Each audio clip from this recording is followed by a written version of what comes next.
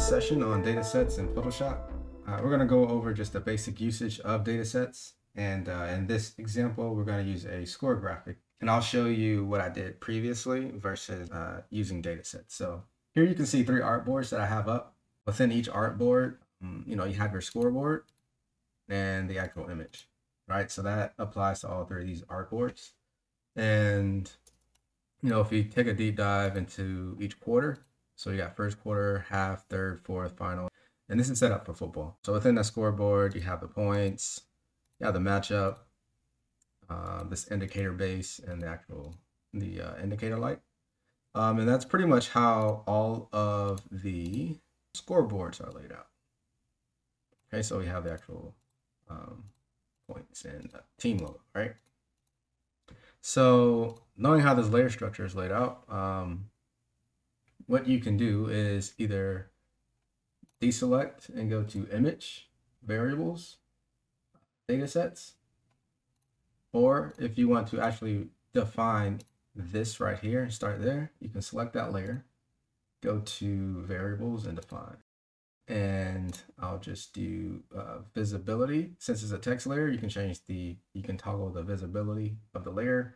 You can also change the text of it. So right now it says 10, and I'll just create a variable and just call it score opponent, right? But I already had this set up, and I'll just type in score opponent, and I'll turn off visibility because I don't need to adjust that because it's in my first group, and that has a variable to turn off the visibility. So with that, you can see it has this number, 11 layers. That just tells you that this variable is applied to 11 layers. And so you see this asterisk here. If I open up my drop-down menu, this gives you all the layers within your Photoshop file. And if you see one with an asterisk on it, that means it has a variable applied to it. So you can see our first quarter has a variable applied to it. So how this works is once you set your variables, you'll have a list of them, and it tells you what values that you're able to change. So you can turn this on or off. So if I do invisible, you'll see everything goes away for these 2. If I turn, let's say half, you make that visible, you can see my half turns on. But I noticed I did not create a variable for my half sponsor. So this would be your sponsor. So I'm going to go to apply and OK. And let's see where that is. So here, you don't have to have items to turn on in the same group or same layer. So I did this to show you guys that. So this layer I have on for half. And then there's another group here for the sponsor. If I turn that on or off, you can see that. So it wasn't working previously. So let's select that, go to image, variables, define, and I'm going to turn on visibility, and I'm going to select quarter to half. And you can see the other layers that it's already applied to. So now if I go to, let's say if I turn this off and I go to third, to make that visible, you can see now my third quarter is displayed. And just to show you my variable was applied, I'll go to visible, and now you can see my sponsor is now activated. All right, so I'll go to invisible, show you what the fourth would be like, and show you what the final would be like. So we have a sponsor on final.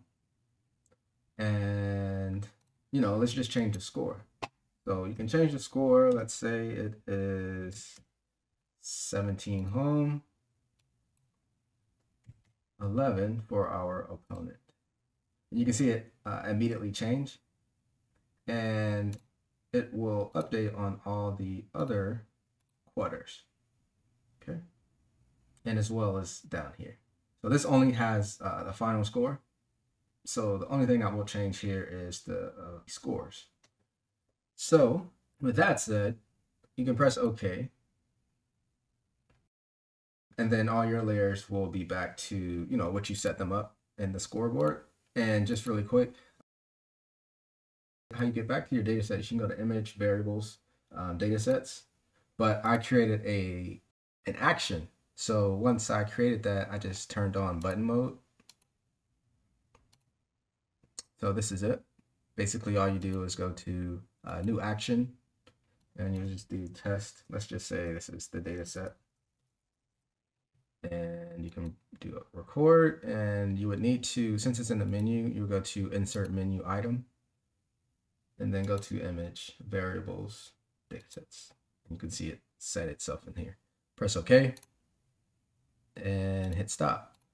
And so what you can do is double click on that, and you can create a color. So let's just do yellow. And for me, this helps identifying it. And so you can see it it's right here. And if I click it, it'll activate my scoreboard. So we have our third quarter visible. Let's just turn that off really quick and just go back to half, make it visible. Press apply. Make sure you press apply before you press OK. And it will activate your layers, right? And so how I use this for game day is I will create an extension .jpg. So I'm going to make my JPEGs. All right. And then I will turn on file, generate image assets. And once you do that, you'll see this folder pop up. And let me zoom in, and you'll see our exported artboards. And now sometimes you might have an issue with your image exporting incorrectly. If I preview that, it's wrong. Sometimes you may need to just move your artboard over. Pretty sure it's just a bug. And so there you go. So that's pretty much how I work on game day. So I'd have my data set open, scoreboard. Oh, we moved into the third quarter. All right, boom. Visible, turn this one off. What's the score? Oh, okay, 21. 15. All right, cool. Apply. Hit OK. And over here on the right, you can see that change immediately. And I'll just drag this into Slack, just like that. So you guys may also wonder how I get my image. I turn that into a smart object. Okay, and I can just drag my image in. This one's a little small, so I'll drag that in. Boom. Hit save, and I have a camera off filter applied to this, to knock out certain colors, so and keep some consistency. So I would just drag that up on top. Hit save, and you can see that my image updated. And so if I needed to, I can just adjust this. All right, so that's pretty much how I use my data sets. I'm going to go into why I changed this versus my older version. So this was an older master file I set up, and the image is a smart image. So basically what I would have open is this. I would have open my score. No, actually I have my smart objects here. Quicker. So I'd have that open. I'd have my home score open. I'd have my quarter open. And what else? My sponsor.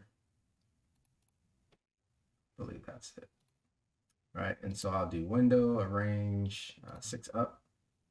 And so this would be my setup. And as you can see, it's a lot more going on here. If I need to change the score, I can double click, 25, hit save. You'll see that update. And the same thing with this. Let's say, whatever, 23. And I will update as well. And then I'll need to change my quarter. So if we're going into the third, save that. And then sponsor. So for the sponsor, it changes. So we have a different sponsor for half and then a different sponsor for final. So I hit save, and you'll see it changed. Right. So that was a little cumbersome. You can do the same thing, the exports. So that would just immediately, save the file out similar to this, and I should just drag it into Slack. So, as you can see, we have either this method or we have this method. And I think this is a lot faster. Only thing you need to actually open up as a smart object is my image, and that's it. So yeah, that's pretty much why I switched over to data sets, and just, I just wanted to share with you guys. Maybe this might work for you. Maybe picked up some things from this video, or maybe this helped enlighten you on how to use data sets in the first place. So that ends this session, and if you have any questions, leave them in the comment section, shoot me a DM, whatever it is. I'll be sure to help you out. All right, peace.